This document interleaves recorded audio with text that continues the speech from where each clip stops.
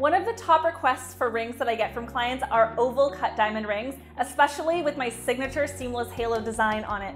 Now, this is an example of that. So I just had one of my clients, Christine, reach out about a month ago, and we created this design for her. And so she actually said in a note to me, she wrote, "We have gone to a couple different places, and some of the settings we were previously interested in didn't quite look as expected in person as we saw online. They just didn't feel like the one. We have a general idea of what our ideal ring would look like through these past experiences though. A seamless halo, micro pave band that's not too thin nor too thick for my petite finger, the perfect oval shaped diamond that sparkles at every angle with minimal bow tie effect." So perfect. Given her description, I know exactly what it is that she's looking for. So I do want to cover a few points that she had mentioned in that initial email that she sent on the contact page of our website. She said that a lot of the rings that she was seeing online didn't quite match up when she saw them in person. So one thing to keep in mind when choosing any ring online is that a lot of the designs that you're seeing are not actual pictures of the ring, the final result. They're just CAD renderings or computer renderings of the ring. So that's something that you have to keep in mind, because what you don't want is what looks perfect on the screen, the final result when someone's making it, the lines, the angles, the quality of the center diamond, they're not quite the same.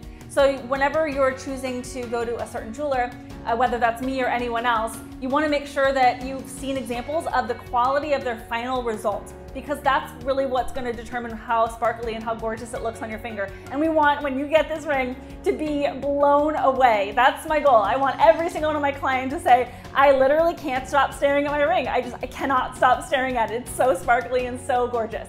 So this is what I hope is going to be the result with Christine's ring. She has a very small ring size, so I'm just going to put that on my pinky and take a look at this. I just finished setting the center diamond, and I'm a master diamond setter by trade. I absolutely love setting diamond rings for clients all over the world, and Christine is my latest client. I'm so excited for her to receive this.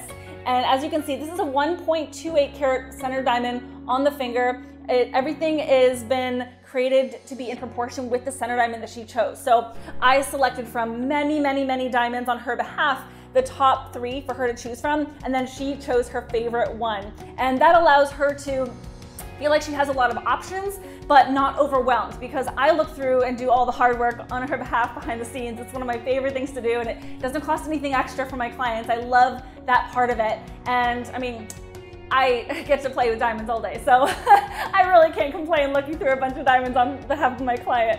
But it's so fun to then present my favorite top 3, and then she just gets wowed, and then it's actually a hard choice because they're all 3 beautiful. And when it comes to ovals, there are different things you have to look at. Now, I've made several different videos on oval cut diamonds for what to look for when it comes to the diamond. So with respect to this particular ring, she mentioned that she didn't want any bow tie effect, which we generally tend to stay away from with the diamonds that I'm showing my clients anyway, but that was a specific request. I know that she wanted it super sparkly, which also, sometimes my clients don't ask for that, but I know that that's what they want. So of course I take that into consideration when choosing stones.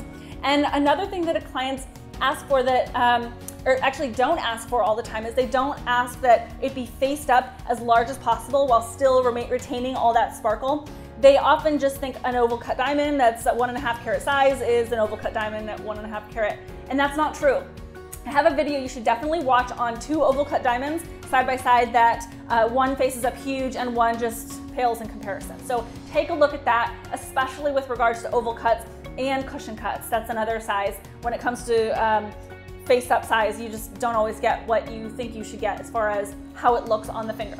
So this is an example of a 1.28. It faces up huge, but it sparkles incredibly. I mean, this is not the kind of diamond you just pick up online. It's a lot of times people think they can just go online and pick a diamond and it's gonna be the most beautiful one. There are so many factors to look through. I mean, I had to look through many to find this one, and it's at a great price point for the size that this is. So I'm really excited for how it turned out. All the diamonds have been set so close together to maximize the brilliance of the entire setting and to ensure that she only sees sparkle and none of those dark gaps in between the center diamonds, because a lot of mass manufactured rings, the diamonds are spaced a little further apart. And whereas with a custom ring, I can take every allowance to make sure that every diamond is at super close together, because I'm gonna be doing it and I can do it one at a time for my clients, knowing that I know their face. I ask for a photo of my clients because I like to know who this ring is going to be made for.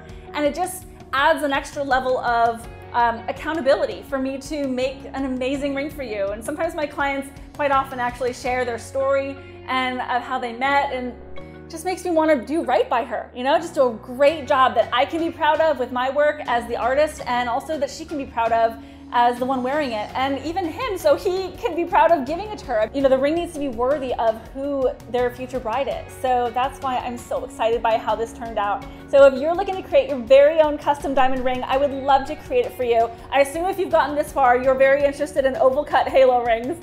So that is one of my favorite types of designs to make, and I source beautiful oval cut diamonds. So check out the studio online, vanessanicole.com, and I would love to hear more about what you're looking to create, and I would love to exceed your expectations. I create rings for clients all over the world, so I'd love to hear from you too. All right, talk to you later. Bye-bye.